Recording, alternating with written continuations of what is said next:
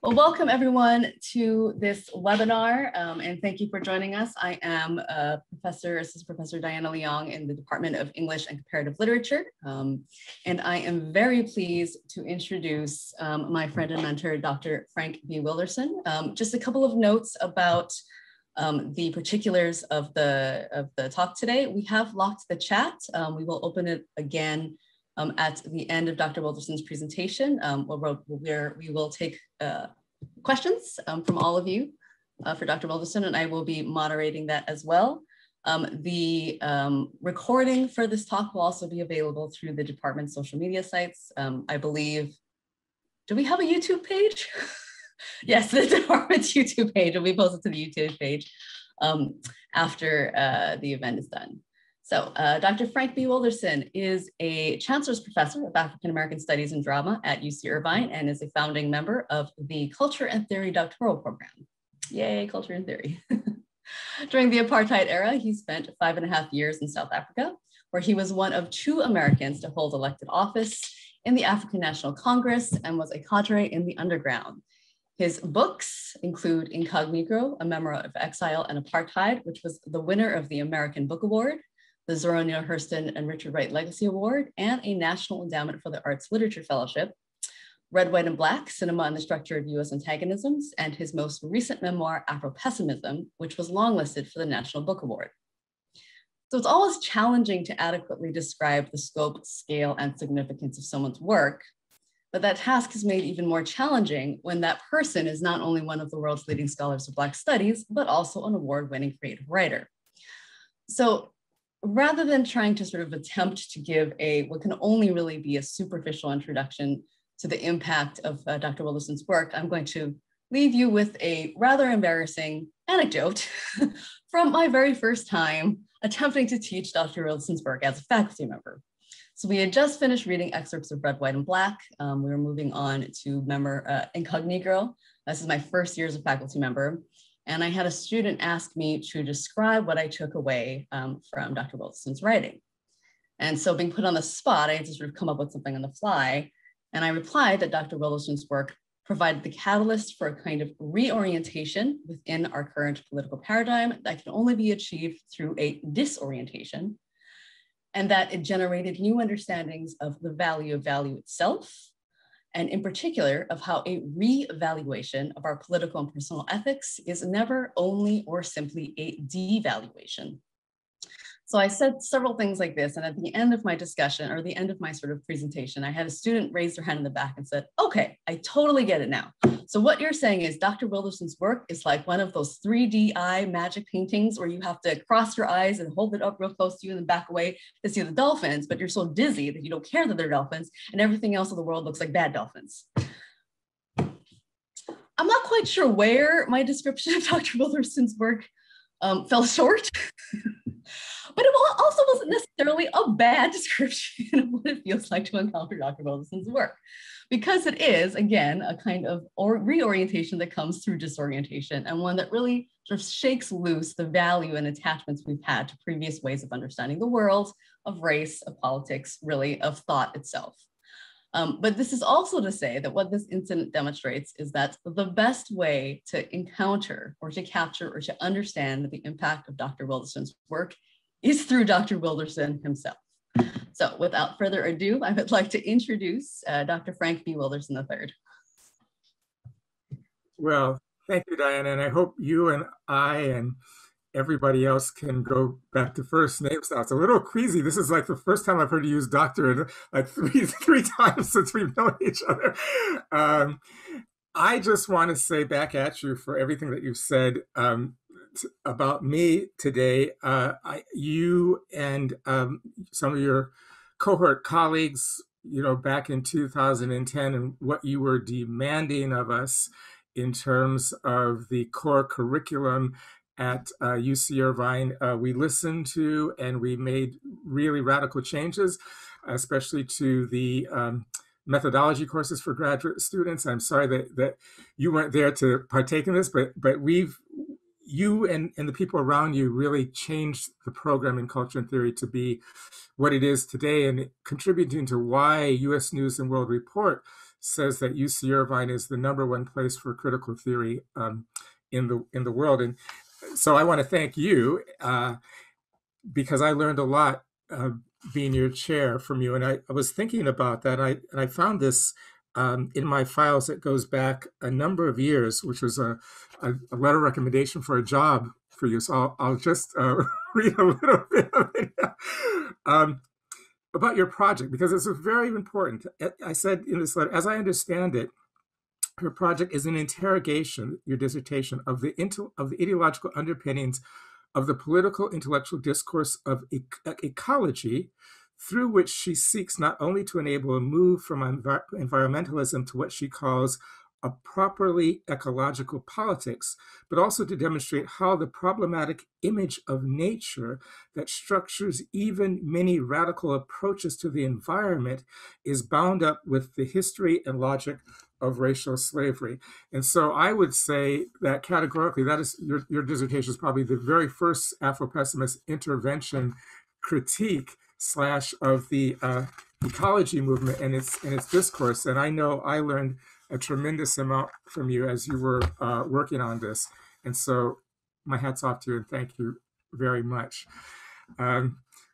San Diego State University so actually has two people who I go back with a ways in the trenches. The other is Professor Roberto Hernandez, who I was in the Third World Liberation Front.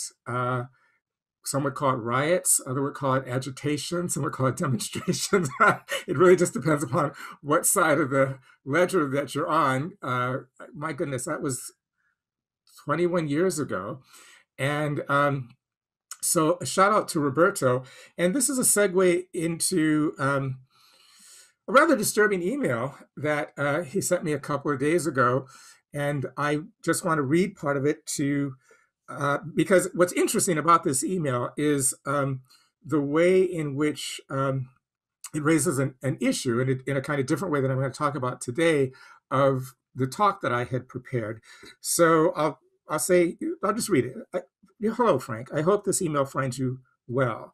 I'm writing to you because I saw you will be speaking on our campus later this week. And last week, San Diego State University announced a partnership with the ADL, Anti-Defamation League, which has a horrific record of repression of social justice movements, and as you might imagine, a particularly chilling record around censorship of Palestine.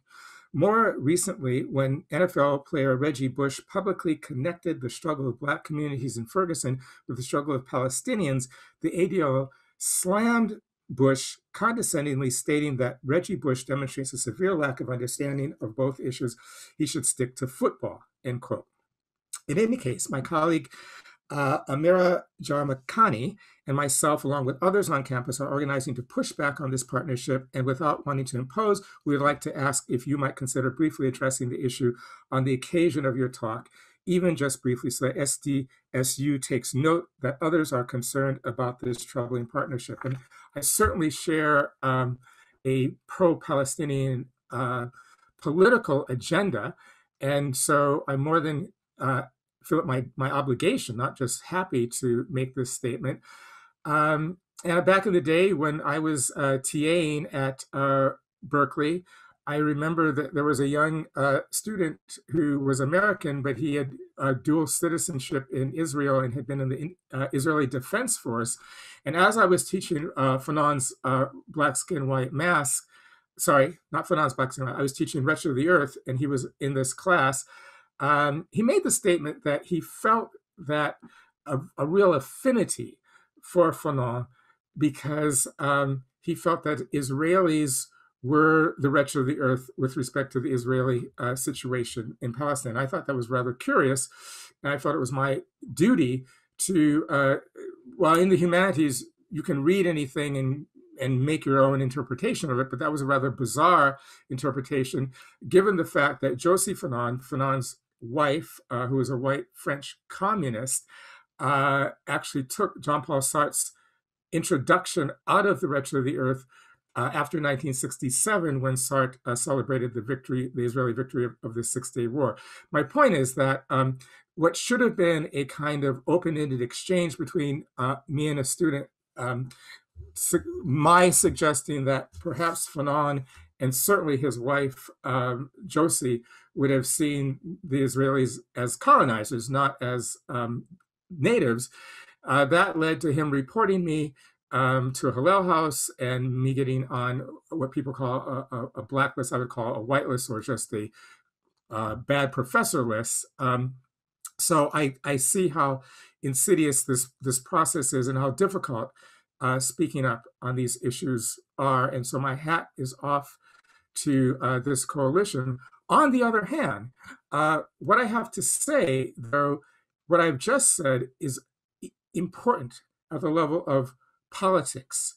But I'm going to make another intervention, which was interesting that this email would come from Roberto at the time that I was planning this presentation, because this is a presentation that is probably going to upset some of this or distend the calculus of what I just said at the level of what's essential ontologically. So without further ado, let me get into it, and then we'll have enough time for comments and questions, and perhaps, as always is the case, controversial pushback.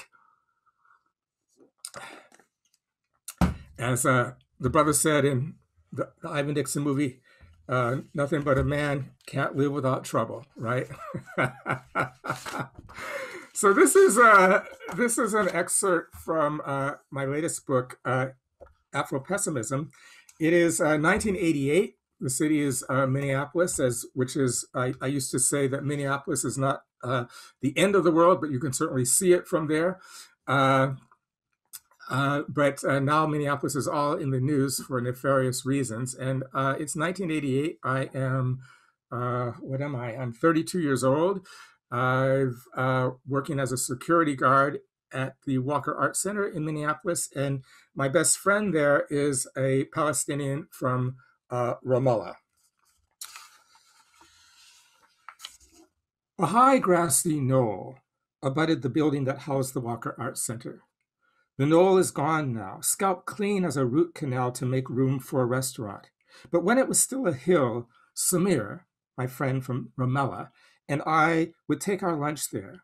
In springtime, when the cold broke and the sky cleared, the hilltop commanded a sweeping view of white swans tracing Loring Park Lake. Distant cars in downtown streets sparkled like sequins in the sun, and from that knoll you could see the Basilica of St. Mary, the Basilica of St. Mary's copper dome, corroded by melted snow and driving rain to a blue-green brilliance that made me think ruin was the only true object of love. The knoll was also a vantage point from which death in the making could be seen. Just below it was the Bottleneck, the name of an intersection where 3 streets converged into one, a place where some of the most horrifying collisions occurred. As a tween reading spy novels, I used to imagine the Bottleneck as a stretch of German Autobahn where John le Carré's ill-fated spy, Alec Liamis, saw 2 young children waving cheerfully from the window of a small car, and the next moment saw it smash between 2 large lorries. The hill was where Samir told me about his cousin who was killed in Ramallah, blown up while making a bomb. But he wasn't a suicide bomber. It was an accident. Samir blamed himself the way that survivors often do, no matter how near or far in space and time they are from their dead. He survived by being here and not there. My friend spoke openly as we watched the world below us rush by without even looking up to pay its respects. At one point, Samir spoke of being stopped and searched at Israeli checkpoints. He spoke in a manner that seemed not to require my presence. I hadn't seen this level of concentration and detachment in him before. That was fine. He was grieving. The shameful and humiliating ways the soldiers run their hands up and down your body, he said. Then he added, but the shame and humiliation runs even deeper if the Israeli soldier is an Ethiopian Jew. the earth gave way. The thought that my place in the unconscious of Palestinians fighting for their freedom was the same dishonorable place I occupied in the minds of whites in America and Israel chilled me. I gathered enough wits about me to tell him that his feelings were odd, seeing how Palestinians were at war with Israelis, and white Israelis at that. How was it that people who stole his land and slaughtered his relatives were somehow less of a threat in his imagination than Black Jews, who are often implements of Israeli madness, who sometimes do their dirty work? What, I wondered silently, was it about Black people, about me, that made us so fungible we could be tossed like salad in the minds of oppressors and oppressed? I was faced with the realization that in the collective unconscious, Palestinian insurgents have more in common with the Israeli state and civil society than they do with Black people. What they share is a largely unconscious consensus that Blackness is a locus of abjection to be instrumentalized on a whim. At one point, Blackness is a disfigured and disfiguring phobic phenomenon. At another point, Blackness is a sentient implement to be joyously deployed for reasons and agendas that have little to do with Black liberation.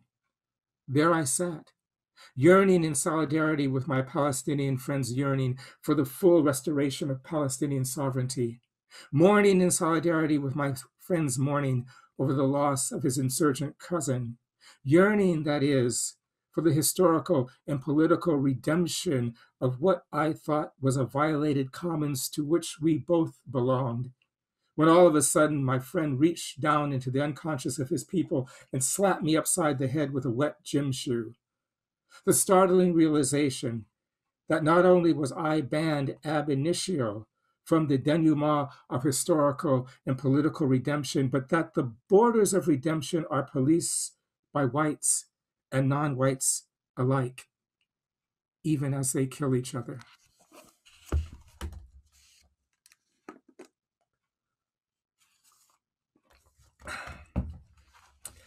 So fast forward a year later, I found myself no longer in Minneapolis, no longer working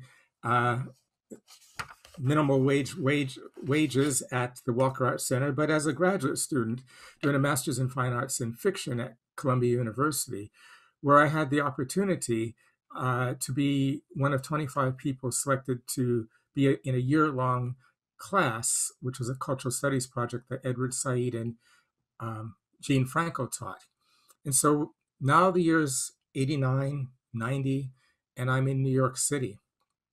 George Bush the First, the father, has just started in January 1990, actually started in September of 90, the Gulf War. New York. I took the A train from Greenwich Village to 168th and Broadway, my stop in Washington Heights. I was formally enrolled in the MFA fiction writing program at Columbia, but I was also taking night classes in fiction writing from Marguerite Young at the New School for Social Research. I see some people have a book there, so I'm on page 232. Okay. Yeah, I jumped from page like 15 or something to 232. I know it's you do not want me to read all 300 pages of this. Okay, so I'm selecting passages. I guarantee you. All right. So I'm taking classes in the daytime from Columbia and at night in Stream of Consciousness from Marguerite Young at the New School for Social Research. She taught stream of consciousness writing. It washed the minimalist taste of Columbia's daytime fiction writing workshop from my mouth. As I read her hypnotic novel, Miss Mackintosh, My Darling, it pulled me into the sway of the train and swathed its rock and tumble in the clatter of the rails in velvet. The glare of the subway car's carriage lights dimmed in my mind's eye. No longer was I in New York, nor was I underground in a train tunnel, but on a night road in rural Indiana that laced through cornfields and oceans of wheat. And there was a sleeping couple, a pair of lovers, a boy and a girl, the only other passengers. They had gotten on at a dust-colored pottery town. I watched them as they tried to sleep through languorous, creaking miles of too familiar landscape. A farm boy fleeing with his strawberry-faced girlfriend who was pregnant and slumbered on his shoulder. The bus driver was whistling, perhaps in anticipation of his wife. It wasn't the bus driver, nor was it a whistle. It was a voice on the speakers above the handrails announcing 42nd Street, Port Authority, stop. I hadn't noticed any subway stops between Washington Square and 42nd Street. Mind the closing doors, came next. I kept reading, but was distracted by the rush of legs that jostled toward the exit. This annoyed me. 42nd Street wasn't my stop, and these people had broken my spell. A pair of faded brown pants stopped in front of me. They were corduroy.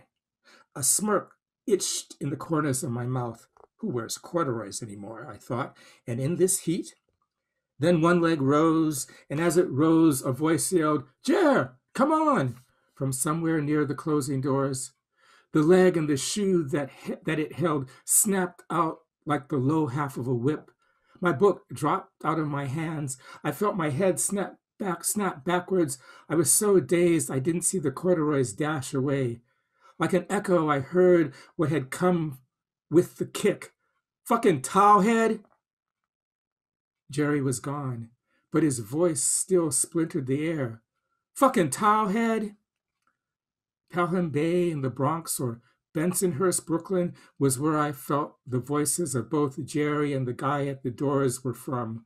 Watchful enclaves where porcelain faces and hair black as stone nodded and hate trespassers. I was fine. No broken teeth, no torn skin. But the man beside me was bleeding. A turban, not a towel, was wrapped around his head. He didn't want help from anyone around him. I asked him again if he wanted a doctor or even the transit police. The next stop was 50th. He got off there, though I'm sure it wasn't his stop. Our pity was more than he could bear. As the platform where he stood, wiping his mouth, glided past our window and the tunnel darkened around us, I thought, he's a Sikh, not an Iraqi. A Sikh, Jerry, as if accuracy in racism was the issue here. When his bleeding face faded, when the screech of iron wheels grinding to a halt at 42nd Street faded as well, I still saw that shoe snapped up and out from corduroy cuffs, and the cry, "Fucking towelhead," still pealed in my brain. I carried the Sikh's face with me for days. By now it was early winter, January 1991. The first war in Iraq was underway. By September of the previous year, George Herbert Walker Bush had deployed 500,000 troops to Kuwait to drive Saddam Hussein from that country, despite the fact that Bush's ambassador told Saddam Hussein in the summer of 1990 that the United States would look the other way if such an invasion took place. The day after the incident on the A train, I sat in Professor Edward Said and Jean Franco's Cultural Studies project class at Columbia. Said and Franco had chosen 25 students from an applicant pool of 100.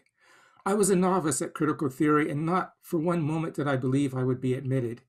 When I was told that the list of 100 had gone down to 50 people who would be asked for a writing sample and a personal interview with Franco and Said, I thought, in my Minnesota way, that the registrar had made a mistake. Edward Said was tall, urbane, and handsome. A concert pianist who, after the Nakba, was sent to boarding school where he met Omar Sharif, whom he called a head boy and a bully. Until I met Said, I hadn't met a professor who took the stakes of his profession as seriously, even though I was surrounded by academics as a child. Later, I understood that this was not some sort of shortcoming on the part of my parents or the Black scholars who were their friends. If their scholarship had been as open about its implications for Black liberation as Edward Said's was about the implications for revolution in Palestine, they would have been killed long before they had time to raise me. Edward Said was a public intellectual and the founder of the academic field of postcolonial studies. He came to class in what were surely $300 to $500 suits, uneven grand if, in addition to his tailored tweeds and handmade shirts, one considered the blended wool trench coats he wore in winter. He was a controversial member of the Palestinian National Council, the legislative body of the PLO, because he publicly criticized Israel and Arab countries, especially the political and cultural policies of Muslim regimes that acted against the national interests of their peoples. And because, at least in class and during office hours, if not on every public stage on which he appeared, he was steadfast in his conviction that the state of Israel had no place in an ethical world. First Martin Luther King, then the Black Panthers, then Frantz Fanon, then the literature of Tony K. Bambara and Toni Morrison had tutored me. Edward Said and his aphorisms came after all of that. He was far more important in my life than I was in his. When I met Said, I was the age of 33. I was primed intellectually for a great leap forward. And in the 2 short years that I knew him, my ability to explain relations of power did just that. It grew by leaps and bounds. The Palestinian National Council had been run out of Lebanon by the Israeli Defense Force. They set up shop in Tunis. After one of Said's trips to Tunis, I dropped by during office hours and told him of rumors I'd heard that he was on a hit list. This was nothing new to him. U.S. Zionists, he said, threatened to kill him all the time. But this was Abu Nidal's hit list. Abu Nidal, in addition to being the commander of the Front for the Liberation of Palestine, was also a fellow parliamentarian on the Palestinian National Council, the government in exile. I sat at the end of the student queue outside Said's office, and when it was my turn, tried tricks Scheherazade would have envied to make the time with him last. I told Said that I'd heard he and Nidal had argued in Tunis about whether or not the PLO's armed wing should target civilians. Said told Nidal that the PLO should not resort to bombing buses and killing people who were not conscripted by the Israeli Defense Force or police. Nidal was reported to have mocked Said's expensive threads and the safety of his life in New York, and to have reminded Said how difficult it was for an under-resourced guerrilla organization like the Front for the Liberation of Palestine to get next to targets of a military nature. And finally, to have reminded Said that the Israelis don't engage in this kind of hand-wringing when the lives of Palestinian civilians hang in the balance. The argument ended with my professor being added to Abu Nidal's list of targets. It was late in the day, and the corridors of Philosophy Hall were silent, not even the echo of dust. I was fortunate to have been the last student outside his office, behind a long-haired, taciturn music theory candidate who went in before me to discuss his dissertation on tonal harmony in light of Adorno's critique of tonality as an automatic system from which one must escape, but from which nobody can escape. That student was gone now, and there were no more students in the corridor queue. It did not occur to me that Edward Said had a wife and children that he might want to get home to. And since he didn't throw me out after the customary 10 to 15 minutes, I stayed. I can't say with any certainty that he confirmed the story about his row with Abu Nidal. Whether it was true at all, or if the details amassed like a snowball rolling downhill as it moved among the graduate students, he never let on. He smiled obliquely as I spoke. With his elbows on his desk, where dust-flecked light fell on unmarked papers, he steepled his fingers and touched them to his lips. Then he said, Abu Nidal and I are not friends, but the fact that he might want to kill me does not make us antagonists. Edward Said placed his palms on his desk. He told me that unlike him and Abu Nidal, he and Yasser Arafat were, in fact, friends. That they sat together and talked long hours and ate cornflakes drenched in orange juice in the old days in Beirut when the Israeli Defense Force laid siege to the city and cut off its supply of milk. They were lifelong friends, he and Yasser Arafat, but they were also political antagonists. Said said, Nidal and I do not have a substantive political disagreement, although, he added with a chuckle, my death at his hands would be substantive from my perspective. On the other hand, Arafat and I have a substantive disagreement. Nidal and I want the same thing, the dismantling of the state of Israel, not just a two-state solution, although that might have to be the first step. And in its place, we want the establishment of a secular, economically ethical nation, neither a caliphate nor a Jewish state, but a country where ethnic identity and religion play no part in the distribution of wealth and political capital. Nidal and I share a strategic orientation. We both have what's known as strategic rigidity.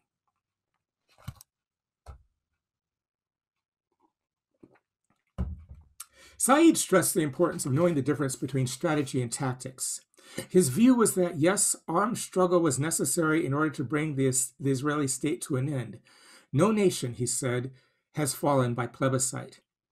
But killing civilians at this point in the struggle was tactically ill-advised and would hurt his efforts in the West, while he, Edward Said, was tactically engaged in counter-hegemonic struggles, appearances on liberal news programs, speaking at mass teach-ins on university campuses, lobbying U.S. politicians, submitting editorials to the New York Times. In other words, while he, Edward Said, was in the West engaging in a Gramscian war of position to win the hearts and minds of liberals, it would be counterproductive to the Palestinian cause if Abu Nidal was bombing school buses. What Said said was this: what exists, Frank, is a fierce disagreement, granted, but not one which is of political, which is to say, strategic significance. It's a heated debate about tactics between me and Nidal. He brought Yasser Arafat back into the conversation. Arafat, on the other hand, Said declared, didn't know the meaning of strategic rigidity. In other words, Arafat didn't have a vision of what absolute Palestinian liberation meant, and so he would be satisfied with a squatter camp on the border of Israel as long as we have our own flag. Nidal and Said told me, were tactically flexible and strategically rigid. Arafat, in stark contrast to Nidal and Said, was strategically flexible and tactically flexible as well. What this said to me as a young 33-year-old was that their violent disagreement notwithstanding, Said and Nidal were revolutionaries, whereas Arafat was, at the end of the day, a bourgeois reformer. I was learning something about the precise nature of language in the service of critical theory and revolutionary praxis. I had always used antagonism colloquially, but I hadn't known that I was doing so. Therefore, it never occurred to me that just because an interlocutor wanted to kill you, it did not mean that your relationship with that person was antagonistic. The lesson I learned at dusk in Edward Said's office would see me through harrowing moments of internecine violence months later when I finished my MFA at Columbia and left New York and moved to South Africa and joined the African National Congress. A desire for the complete dismantling of a paradigm. That was the essence of strategic rigidity. Desire into discourse, discourse into praxis. Tactical flexibility was the awareness that there was more than one way to skin a cat, but there was only one cat, not two or three. The cat was the understanding that revolution cannot be reconciled with reform. Again, the idea of strategic rigidity was not Said's original thought. Said was a student of Fanon's works, and we read Fanon's Wretched of the Earth in Said's class. Early on in that book, Fanon provides the sinews of strategic rigidity when he writes, and I quote at length here, "To break the colonial world does not mean that after the frontiers have been abolished, lines of communication will be set up between two zones. The destruction of the colonial world is more is no more and no less than the abolition of one zone, its burial in the depths of the earth, or its expulsion from the country. As far as the native is concerned, morality is very concrete. It is to silence the settler's defiance, to break his flaunting violence, in a word, to put him out of the picture. End quote. On this passage from Fanon, Said and Nidal would agree. This passage from Fanon is the cat, but how to skin the cat? That's where they fell out. Arafat, I was learning from Said via Fanon, was a reformer. The fact that Arafat engaged in armed struggle did not change his political orientation. He was no revolutionary because, unlike Said and Nidal, Yasser Arafat had accepted the existence and the legitimacy of the State of Israel. Edward Said and Abu Nidal were neither violent nor nonviolent, meaning neither man elevated tactics to the level of principles in the way that Gandhi did. The Fanon of black skin, white mass, however, differs from the Fanon of the Wretched of the Earth on the question of violence. It is my steadfast conviction that this difference should be thrown into relief in order to understand how the black, the slave, suffers in ways that cannot be reconciled with the suffering of oppressed humans, such as the post-colonial subject. The Frantz Fanon of the Wretched of the Earth makes 2 points concerning violence. The first point is that violence is the precondition for thought, meaning that without violence, the regiming episteme and its elaborated social structures cannot be called into question paradigmatically. Without revolutionary violence, politics is always predicated on the ensemble of existing questions, and these questions are in service to reformists, not revolutionary projects. The second point is that this absolute, or in an Afropessimist vernacular, we might say, gratuitous violence is not so absolute or gratuitous after all. Not, that is, in Fanon's Algeria or in Edward Said's Palestine. This violence in Algeria and Palestine comes with a therapeutic grounding wire, a purpose that can be articulated. The restoration of the natives' land is that purpose. One can read Fanon's second gesture in The Wretched of the Earth as either an alibi for or a concession towards his hosts, the Algerians. But it doesn't matter which one it is. What matters is that there is an irreconcilable difference between the violence that positions and is performed upon the slave in social death and the violence that positions and is imposed upon the non-Black native in civil societies. The vulnerability of the native is open, but not absolute. Materially speaking, the native carves out zones of respite by putting the settler out of the picture, whether back to the European zone or into the sea. But there is no analogy between the native's guarantee of restoration predicated on her need to put the settler out of the picture. What I mean is there's no analogy between the Frantz Fanon in this passage, The Wretched of the Earth, and the slave's guarantee of restoration predicated on her need to put the human out of the picture, which is the Fanon of black skin, white mass. By way of contrast, the Fanon of black skin, white mass hits upon, but is never quite comfortable with, the idea that the violence Black people face is a violence of a parallel universe. In short, Black people and non-Black people do not exist in the same universe or paradigm of violence any more than fish and birds exist in the same region of the world. It is not the violence of economic exploitation and alienation, although most Black people are members of the working class and they suffer at some important level economic exploitation as a result of alienation from what is presumptively their labor power. That is true. I say presumptively because Black labor is not the possession of Black people any more than we possess our bodies. Nor are we dispossessed of land like the Irish or the Native Americans or Edward Said and Nidal's Palestinians. notwithstanding the fact that, save Ethiopia, all of Black Africa has been colonized at one point or another. The antagonist of the worker is the capitalist. The antagonist of the native is the settler. But the antagonist of the Black is the human being. I could not explain all of this when I knew Said, but I felt it, this rejoinder, like an unscratched itch. In my friendship and solidarity with Samir, another Palestinian at the Walker Art Center in Minneapolis, had surrendered to the force of his unconscious when grieving the death of his cousin in Ramallah. He said, the shameful and humiliating way the soldiers run their hands up and down your body. Then he said, but the shame and humiliation runs even deeper if the Israeli soldier is an Ethiopian Jew. The itch had become a spike wound in my body, so much so that as the years passed by, I saw more dissonances than resonances between Samir and Said's Front for Liberation of Palestine and the Black Liberation Army.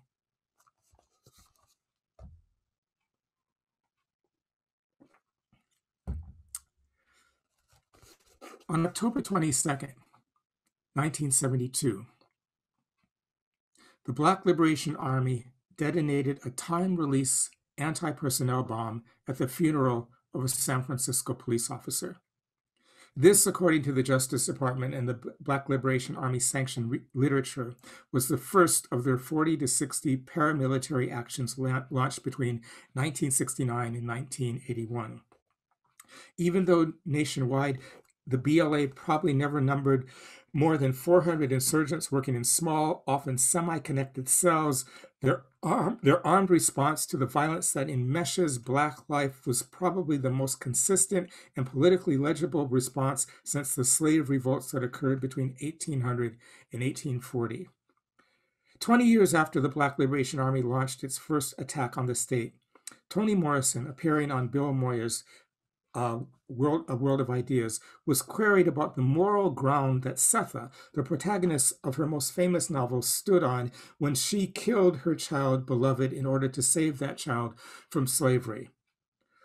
What right, in other words, did she have to offer her child death as a sanctuary from bondage? This was the question that Bill Moyers asked Toni Morrison. What right did she have to offer her child death as a sanctuary from bondage? So herein lies the paradox of political engagement when the subject of politics is the slave. It was the right thing to do, Toni Morrison responded, but she had no right to do it. The analogy, on one hand, between Setha and Beloved, and on the other hand, between insurgents from the Black Liberation Army, is a structural analogy that highlights how both the BLA insurgents and Toni Morrison's characters are void of relationality. In such a void, death is a synonym for sanctuary. When death is a synonym for sanctuary, political engagement is, to say the least, a paradoxical undertaking. When I sat on that grassy knoll at the Walker Art Center with Samir Bashira, and later when I went to Columbia and met Edward Said, this paradox was something that I disavowed. At the time, I believed in the analogy between Said's and Samir's much-loved Front for Liberation of Palestine and my much-loved Black Liberation Army. But when the force of Samir's unconscious confessed that being frisked and molested by Black Jews was more humiliating and of a greater threat to the psychic life of Palestinians than being frisked and molested by white Jews, my dream of solidarity and redemption went into free fall. It was 1988. And I was only 32, without the toolbox of critical theory needed to explain my sudden disorientation, even to myself. To be honest, my conscious mind tried to ignore the clench in my gut. It clung to a dream of a global, multicolored revolutionary army that would liberate us all. Internationalism was a talisman that I would not let go of. I would not allow my rational mind to say what my unconscious was telling me, that a new Palestinian state would be just as anti-Black as the Israeli state in the United States of America. In fact, as anti-Black as the entire world is. This was a thought that hurt so much, so it remained repressed until the turn of the 21st century, when it blathered out in spittle and howls beneath the bright lights of a psych ward that I found myself in at UC Berkeley. Since the murder of Michael Brown in August of 2014 in Ferguson, it has become common for radical activists to compare Ferguson with Palestine. Comparisons such as these are based on an empirical comparison of cops killing Black youth in Ferguson and Israeli Defense Force killing Palestinian youth on the West Bank and Gaza. If we use our eyes, the two phenomena have a lot in common. It stands to reason, by extension, revolutionaries in Palestine, such as the largely secular Marxist Front for the Liberation of Palestine, and revolutionaries in the US, such as the largely secular Marxist Black Liberation Army, could be seen as fighting different factions of the same enemy, capitalism and colonialism, in different countries. But this is not the case. Most revolutionary theorists try to show how the bond of political interests among people of color who are struggling against state domination is of primary importance. We are all anti-capitalists, is the cry commonly heard, or we are all anti-colonialists, or we are all anti-sexist. But this alliance of the conscious mind fails to account for the way the unconscious mind refuses to calibrate with political interests. This is the pitfall of most leftist thinking. The Black Liberation Army's relationship to state violence is not, I repeat, not analogous to other insurgents organizations' relationship to violence. Ferguson is not Palestine. Ferguson is a threat to Palestine, a threat far greater than that of Israel's occupying army. A threat, at the heart of this structural antagonism, even between like-minded revolutionaries, is the difference between two irreconcilable modes of vertigo: subjective vertigo and objective vertigo. The guerrilla war that the Black Liberation Army waged against the United States in the 60s, 70s, and early 80s was part of a multifaceted struggle to redress Black dispossession that has been waged since the first Africans landed in the so-called New World. With only small arms and crude explosives at their disposal, with little or nothing in the way of logistical support, with no liberated zone to reclaim or retreat to, and with no more than a vague knowledge that there were a few hundred other insurgents, the Black Liberation Army launched 66 operations against the largest police state in the world.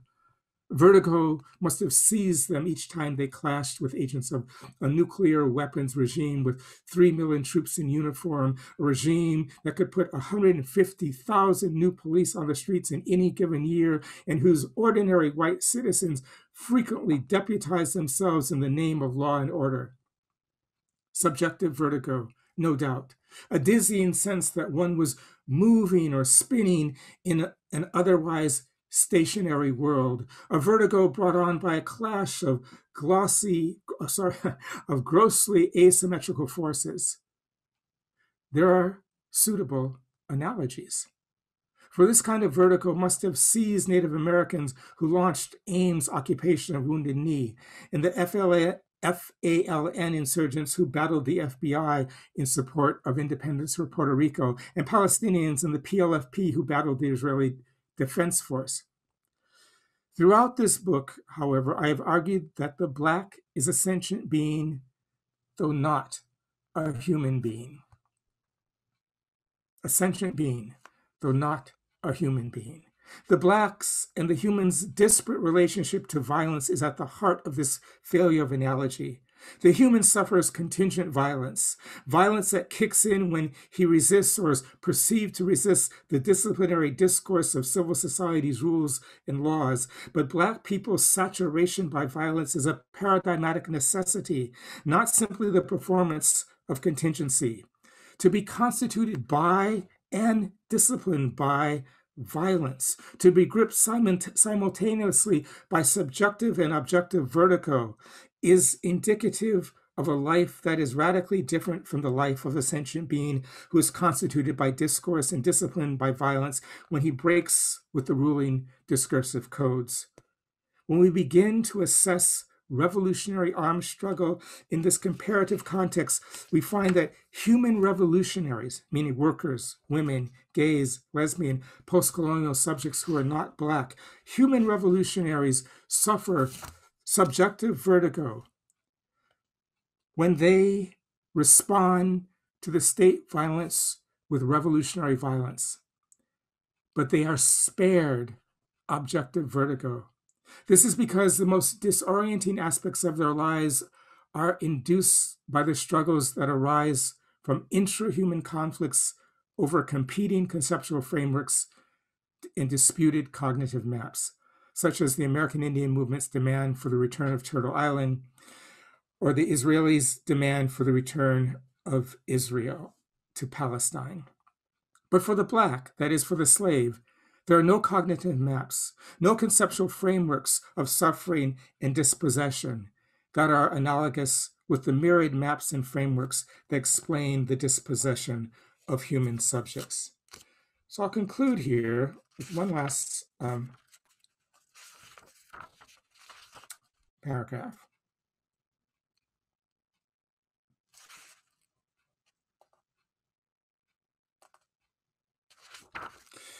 The Israelis are killing the Palestinians, literally. But psychic life, human capacity for relations, is vouchsafed by a libidinal relay between them and their common labor to avoid what Fanon calls niggerization. This relay is the generative mechanism that makes life life, a relay even between warring factions. It is also the generative mechanism of Black suffering and isolation. To paraphrase David Marriott, this kind of anti-Blackness lives inside the Black unconscious as well. The end of this generative mechanism would mean the end of the world. We would find ourselves peering into the abyss. This trajectory is too iconoclastic for working class, post-colonial, and/or radical feminist conceptual frameworks.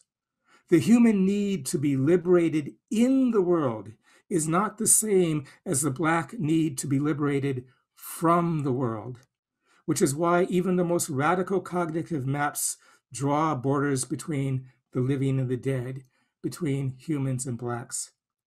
Finally, and this is most troubling, if we push this analysis to the wall, it becomes clear that eradication of the generative mechanism of Black suffering is also not in the interests of Black revolutionaries.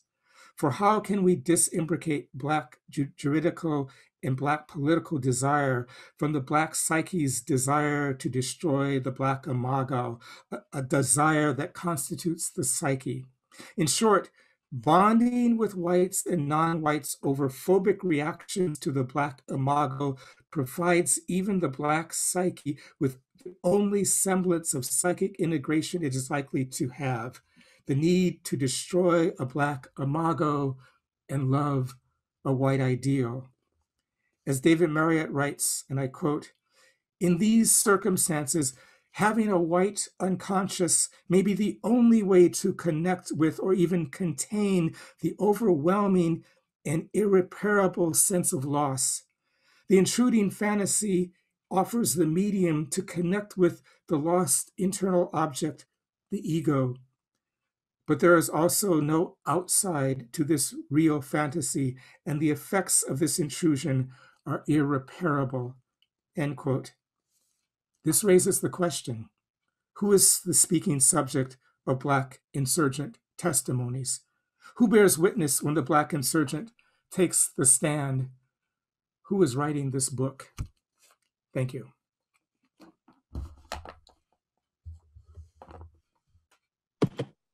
Hey, thank you so much, Dr. Wilderson. We are going to open the chat for questions. And I have no doubt that there will be many. But as folks are sort of collecting their thoughts, putting those thoughts to words. I have a few questions for Dr. Wilderson to sort of just get us started, if you wouldn't mind responding to. So I wanted to ask you, if possible, Dr. Wilderson, to speak, since we are a Department of English and Comparative Literature, and you do such an excellent job of sort of blending creative writing with critical work, right? Sort of exploding the boundaries of genre in very many ways. What you think Afropessimism as both a intellectual disposition and a meta theory can bring to the study of literature, or to literary criticism more specifically? Okay, thank you. I'll share my screen to help me answer this in a way that is not too long-winded.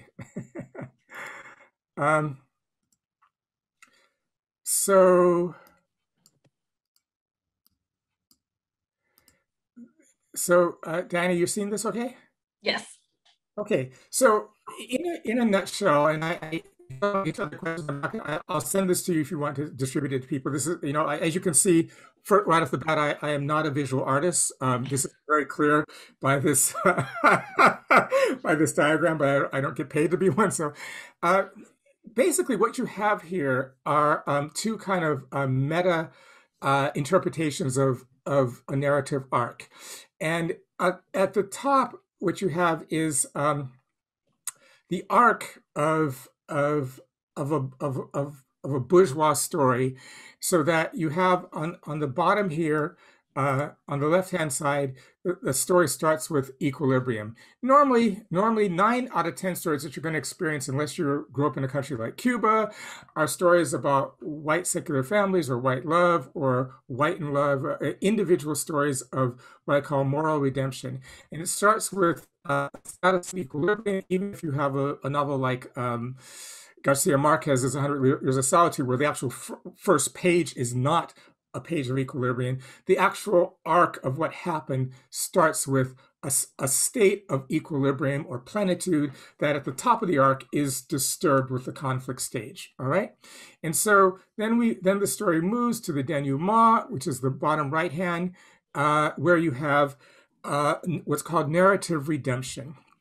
And that narrative redemption can be the restoration of the heteronormative white family. Someone finds a new mate that is better. People stop kicking their dogs. They love each other, whatever. It's the restoration of a kind of moral equilibrium. And here's the part that I'm trying to get to for your question, Dan, is that the driving force of this arc is, which is called the causal principle of the narrative progression, is based on individual psychology and morals, individuals being good to each other, and kind of psychological motivation. So people are individuated, and restoration of a moral world happens in this state. Okay, so Marxist narratologists have interrogated that and said, well, this is because we're fed so many of these stories. That's precisely why we can't get a revolution off the ground in America. And people like the Gramscian film theorist Mike Wayne, in his book Theorizing Video Practice, offers to the world a different way of telling stories, where instead of an arc of moral judgment, which you have at the top, you tell a story which has an arc of ethical assessment, so that the characters in the story are primarily types: women, gays, Latinx people, Black people, Native people.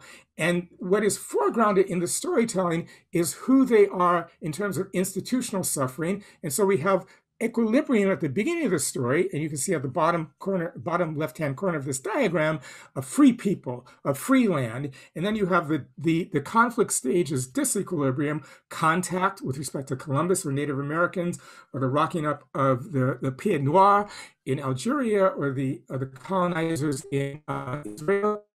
You have something that doesn't have to happen in real life to have this narrative redemption, but can be imagined coherent. This is the important thing that Afropessimism say, and why Black people cannot be narrative subjects in either diagram, the top or the bottom, because both require a subject of narration, not an object of narration. And so at the bottom, you have a revolutionary story which offers a vision of a renewed equilibrium.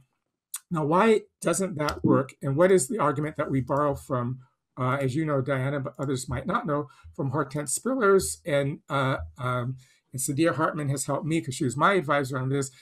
As opposed to a narrative arc, Blackness cannot enter into an arc of redemptive denouement, because there is it's what Spillers calls a kind of flat line of history, right? On the left, we have a status of disequilibrium. Blackness as a paradigmatic position, this is highly controversial, it's the Afropessimist move, comes into being as Moroccan Jews, Arabs, Iranians, Chinese, South Asian people, all from 625 AD to the time of the Portuguese, 1400, vamp on Africa, and this position, cultural identities become under an umbrella of Blackness. So there's no Blackness prior to slaveness, to oversimplify. Disequilibrium is the actual beginning status of Blackness, and full equilibrium is the middle, and this is a return to disequilibrium. This is what makes the fact that other people who are oppressed in the bottom part of the second of the diagram that I put here, have a narrative arc of institutional redemption, or white people who are not oppressed can have a narrative arc of moral redemption. The fact that redemption itself is coherent can only gain its coherence because there are sentient beings who cannot participate in a redemptive arc. That is the slave. And so this is the gloss, that's your question, on the intervention that Afropessimism has had to narratology in general and literary theory in particular. So I'll stop there because I know there are more people wanting to talk. So, and I'll in screen share. Great. Thanks, Frank. Just as a warning, I think you're cutting out just a little bit, so I want to make sure that we don't, in case you get kicked out accidentally or we lose you, that we'll come right back to the space. So did something I say? Am I here now? Are you hearing me now? Yes, you're good. Sometimes it was just a little bit. It might actually just be me. No. Okay. Other questions for Dr. Wilderson? If you're still sort of letting it marinate, his words marinate, and you are chewing on them, I completely understand. So as folks are sort of getting their thoughts together again, I did have another question for you, Frank, if you wouldn't mind. So this is now your third major book. Your first memoir being Incognito, which was published a number of years ago and then reissued again by Duke University Press, and I believe it was 2015, 2014, yeah, recently. So there is about a, you know, at least a good 10, 15 years between, more than that, between the two memoirs. And I'm wondering if you could say a little bit about how the process of writing this most recent memoir shifted from the process you undertook during the first memoir, and how in particular your views about the sort of intertwining of the personal and the political changed between the writing of the two memoirs.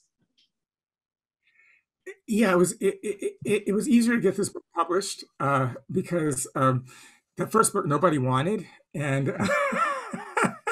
you know, I just thank Black people in the streets setting it off for the foundation, the capacity for Afropessimism to live in the world.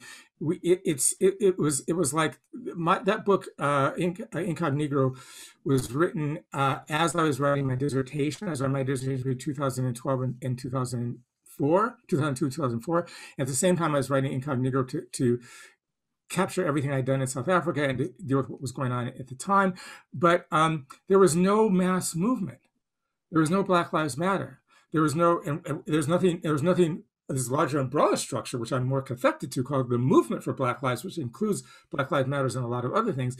And so there was tremendous amount of pushback in the publishing establishment because it was a book that was circulating to be sold to trade presses, whereas at the same time, my dissertation, Red, White, and Black, was circulating to university presses, which are just more able to digest radical thought. And so the problem, you know, there were so many problems. I mean, I just won't get into them all. I mean, one was one publisher wanted me to either say that when I was a member of the underground in South Africa, I did not kill anyone, or to put in that book that I was remorseful if I had.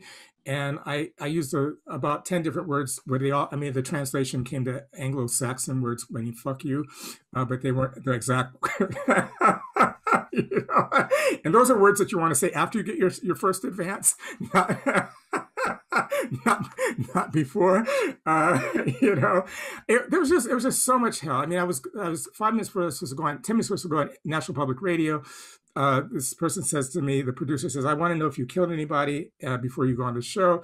I was like, wait a minute, I've heard you with CIA analysts and agents on the show. I've heard you with Army people. When your relatives come home from Afghanistan and Iraq, do you say you don't get a drumstick for Thanksgiving unless you tell me whether or not you killed somebody or not? I said, there's no such thing as a fucking American who's against violence. Okay, you can't be American. You can't pay your taxes without being a mass murderer. Okay, so how can you actually say that you don't believe in violence? I said, you're lying to yourself. You just don't believe in black people killing white people. That's what you don't believe in.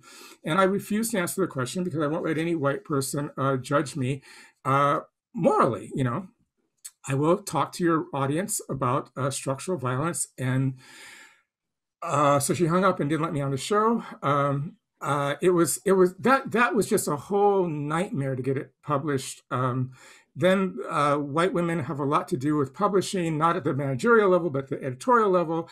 And when they understood that the argument was that black male musculature and aggressivity, you know, anti-women aggression and violence is morally wrong, but it's ethically paradoxical when the person is black, because white women are always masters of black men.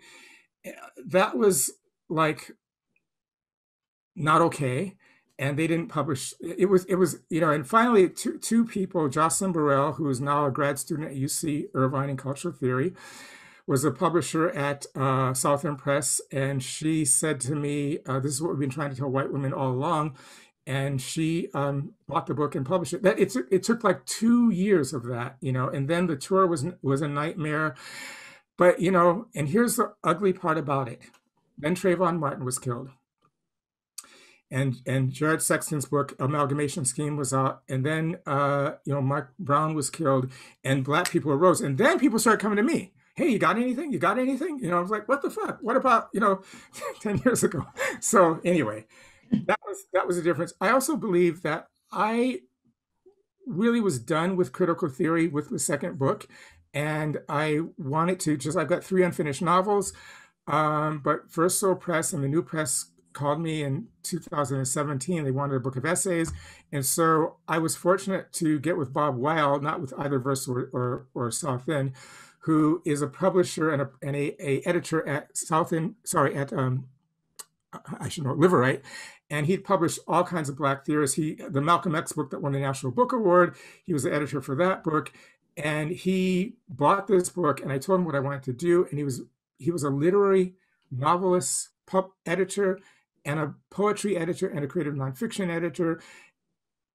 And he was really cool with me blending these two together, and we worked really, really well. So a lot more there, but I'll try and make these shorter answers. Great, thank you, Frank. We have a couple of questions in the chat, one from Christina Simmons, one of our graduate students, soon to be PhD student at UCLA. And asks, does the Black need to be liberated from the world on page 252 imply that the Afro-pessimist Black liberation is a sort of mutually assured destruction between the Black and human? If this is something that is safe to say would most likely not occur, what does the Afro-pessimist want from Black liberation movements, if desire can even be considered to be a factor? I see where you're going to grad school. Yeah, I can't do that in 5 minutes. It's actually at the heart of everything. I mean, it's just you can get my email and send me an email, and we'll chat. I was doing a lot of workshops for I did for Movement for Black Lives groups like in Montreal and Toronto, and I did a big one for 35 Black Lives Matter leader at the Audubon Ballroom, which is now the Shabazz Center in New York. And that kind of question came up, and I said, look, here's the deal. You cannot organize Black political activity through an Afro-pessimist discourse. Hey, people, let's get down with the end of the world. I mean, really. It's just like you can't do that. Black people need relief, and Afro-pessimism offers no relief. You actually, the degree to which you have to suffer to just take Afro-pessimism into your mind and your body is a degree to which you might not recover from.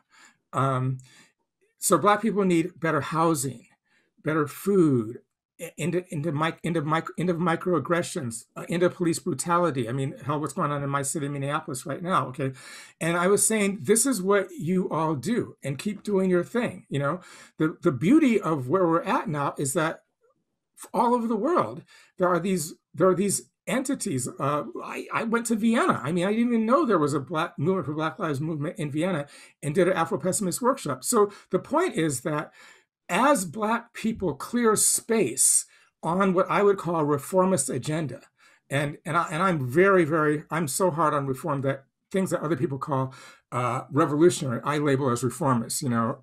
Any discourse of access or rights is reformist. I'm categorically uninterested in it. But I am not an organizer anymore. And I would never, it'd be difficult to organize over Afro-pessimism. On the other side, there is no relief to Black suffering that can be written in a sentence. So there are two facts. There's no relief to Black suffering that can be written in a sentence. It's actually the end of Black suffering is the end of Black people and the end of the human. We're in another episteme to which there will be other categories. So you cannot actually, I mean, I have seen Black suffering in places that I would go to war for. Cuba, I spent 6 weeks in Cuba. It was so disillusioning. In 1973, I spent 3 weeks in the Soviet Union. I mean, anti-Blackness organizes the relational dynamic of every society all around the world. It is the grain of sand that makes for reality, which means that you cannot write a sentence as to what that would look like. But you can say is that it wasn't always here, when it won't always be here. But you cannot say, unlike Marx, what will be on the other side. So the beauty of Black people is that Black energy is very different than any other energy. Black energy can be so damn iconoclastic that it can move on a structure without ideas. And that's really tremendous. This is why so many multicultural groups like to have Black people in the mix, because they like to feed parasitically off of Black energy and then jettison Black people after they get their shit, right? So my hat is off to Black people who are organizing for reformist goals, like the end of better housing and the end of police brutality, and bringing in Afro-pessimism for these political education workshops. And this is a very, very important revolutionary dynamic. That's we can talk off camera, Christina, about more of this, but because that's a big question, really. Yeah, go ahead.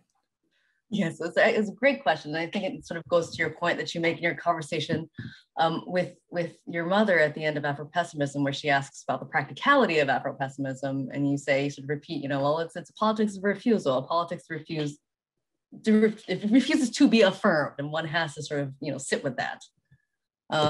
Thank you. We have another question from Sam Farzaneh. Excuse me if I mispronounced that. I am Iranian American. Recently, there was a heated discussion amongst Iranians inside and outside the country about a blackface character in Iranian folk drama. The character is an illiterate servant or slave who dances on the streets for a few coins. Some were saying this character is racist and it should be wiped from our cities and scenes. Some were protesting, saying it's not racist in Iranian culture. They say Iranians should not bear the punishment for Americans and European scenes. But the US dominance on the world culture, I think slavery is not the US and European scene only. It is an international issue. It's a good question. I think it sort of goes to the idea of why people are so willing or so driven to see Afropessimism as purely US centric, your sort of take on slavery. Yeah. Well, that again, these are these great $64,000 questions, but they do take weeks to answer. I mean, it's not. So, do it in 2 minutes, Frank. Yeah, 2 minutes. All right. So here's the deal. If this person can email me, I may be able to find a recording my Afropessimist grad seminar that we just finished with, where one session dealt with Bashu the Little Stranger, which is an Iranian film about a Black boy from the southwestern part of Iran where the slaves were. And they're typically Arabized. It's a Black African community. Kind of culturally, they're African and Arab. And it's a complicated film. But so we talked about this very question.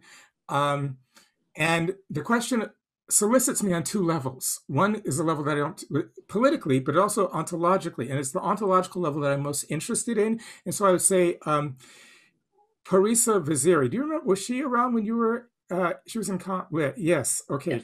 Because y'all just leave us in Irvine, you come and you go. So I don't know who here, but Parisa Vaziri, who I had the real honor, like with Deanna, of working with, is now writing a book on this very issue, where she's basically arguing that you really can't understand the capacity for Iranian cultural and political coherence unless you understand the germ of anti-Blackness at the core of it. And she's written a very long 44-page chapter on this film, which I use in teaching. I do not have permission to send you this chapter because it's a draft form, but she is now at Cornell University. And I would just reach out to her for that book and that chapter, reach out to me for the class where we discuss this. Two things can be happening at the same time. Iran can be the victim of US imperialism, which it is. And it can also be the perpetrator and a society that fortifies and extends anti-Blackness out of necessity. Those two things can happen at the same time. Thank you. And I've also put, Sam, you say you know Parisa, but I put her contact information in the chat just in case. We also have a question from, my colleague Roberto, who asks, what would you make of folks like the Zapatistas who, rather than a redemptive or restorative denouement, have instead spoken of the need, quite literally, as you have said, to bring the world to an end, one which they identify more broadly as a civilization of death, notwithstanding other cosmological spiritual understandings of death as sanctuary or complementary to life? Yeah, well, back in the day, Roberto and I read a lot of that literature. So we won't tell you about our arrest records and all that. So first of all, I mean, when we were organizing the Third World Liberation Front strike, this was a very important thing because Roberto and this was a thing that happened with undergraduates in ethnic studies who came into a conference that graduate students had put forth to celebrate 30 years of the 30th anniversary of the Third World Liberation Front strike in 1969. They came up with a document that somehow they'd hacked out of computers or something. I don't know how they got it. Maybe I shouldn't tell it because you got a job now. Maybe I have to get. And this document said that Berkeley was going to shut down ethnic studies, and so we went to war over that.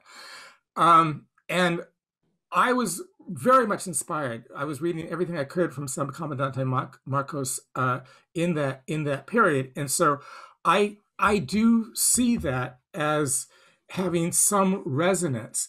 However, I would say that I would like to meet Marcos and talk with him and talk about all this, and I share at the level of discourse the sentiment of what he's saying, but I also believe that in cultural studies, there's a thing called articulation, which is the capacity for symbols that one group produces to articulate and resonate with the symbolic production of another group.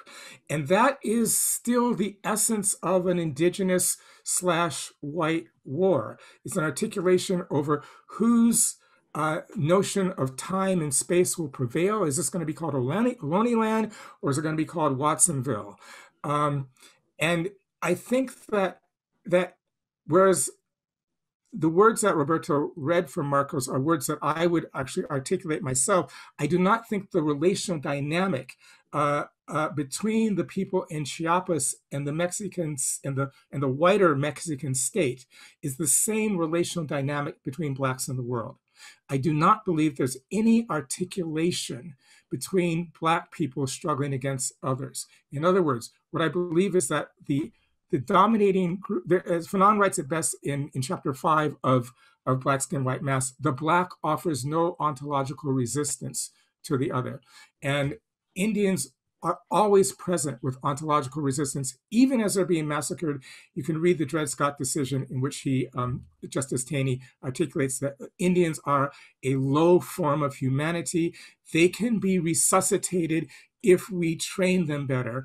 Blacks are outside of humanity. And that is, unfortunately for us, we do not, we almost got back to the 19th century with Donald Trump.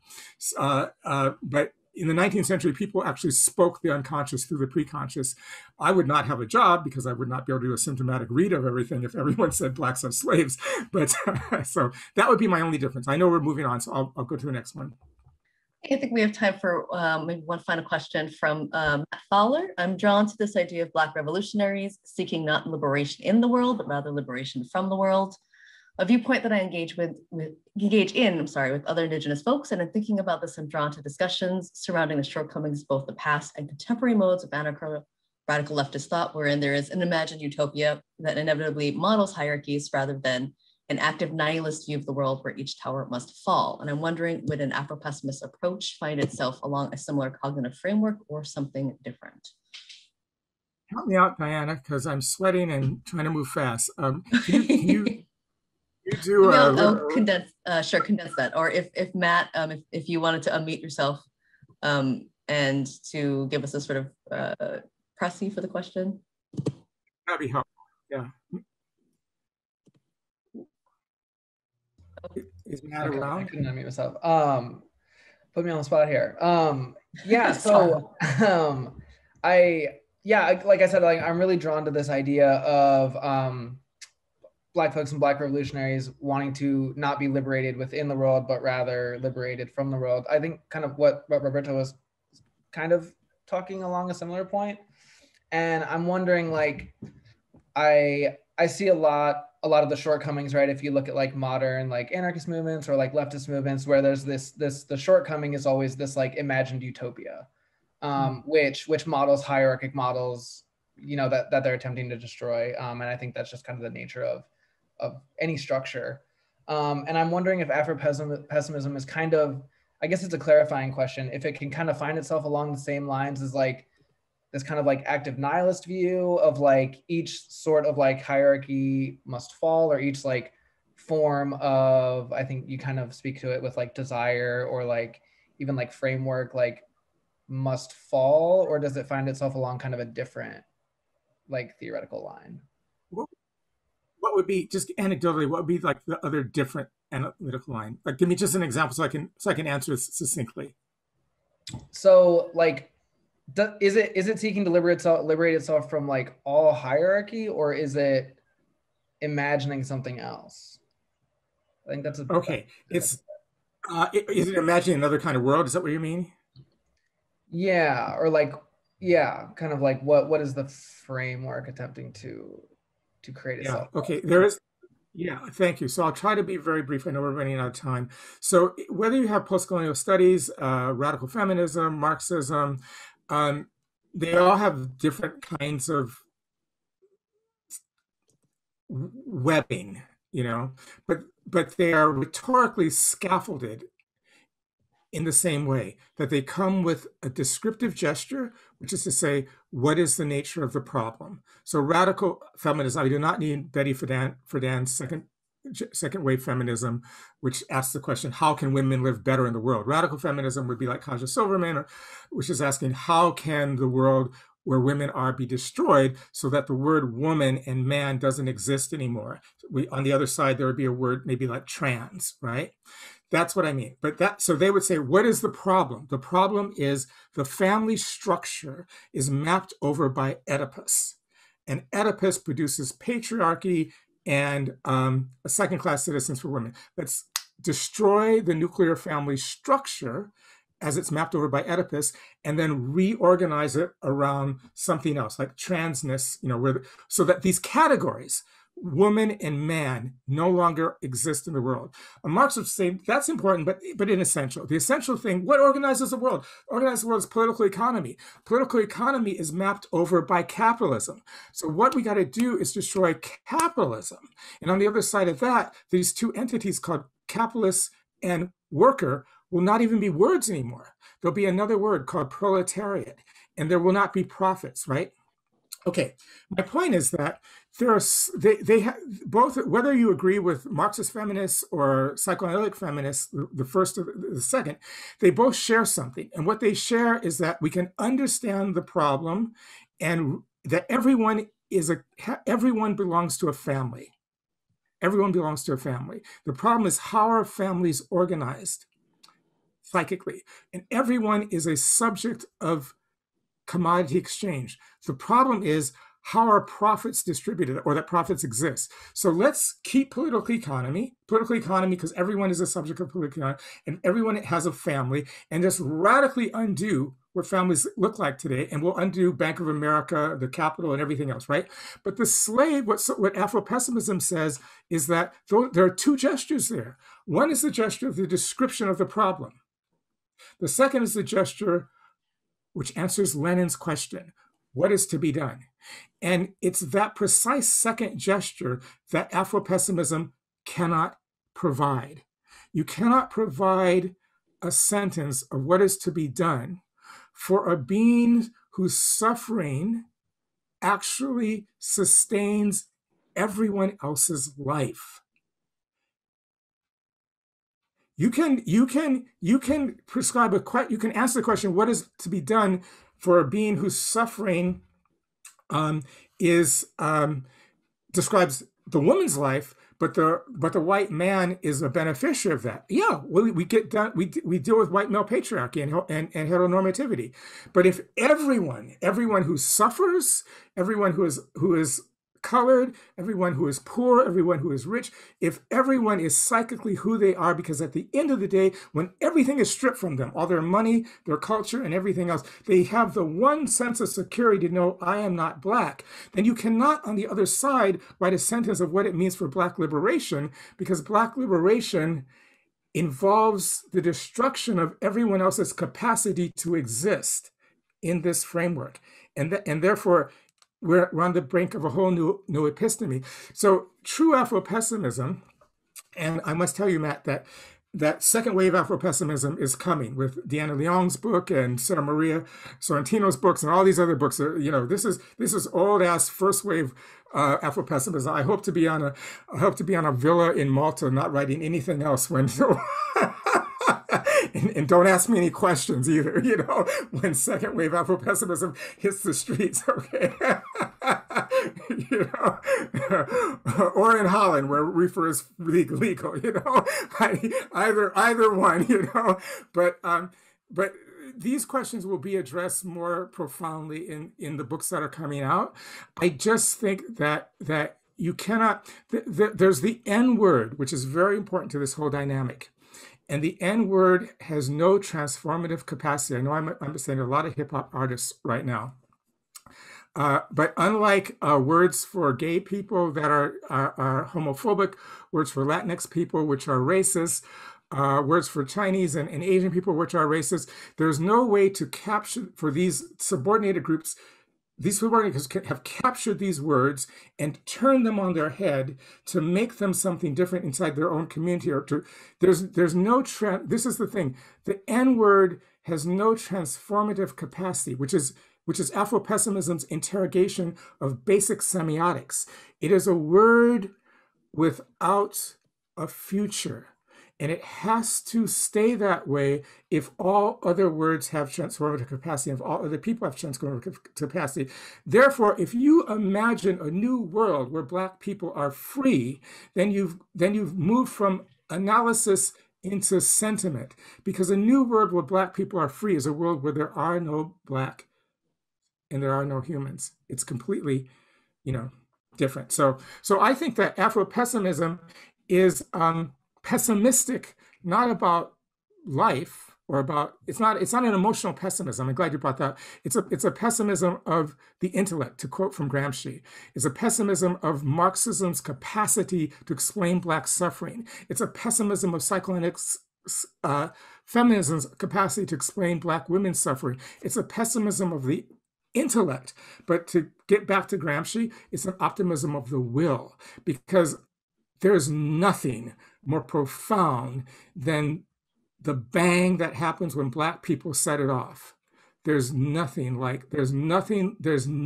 psychically like Black revolt.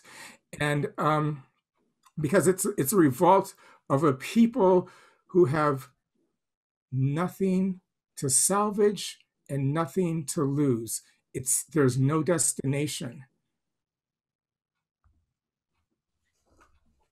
That was a fantastic final answer to actually end on. I felt like it sort of, yeah, it put an exclamation mark and an ellipses and any other punctuation mark you can think of at the end of your talk. So thank you so much, Dr. Wilderson.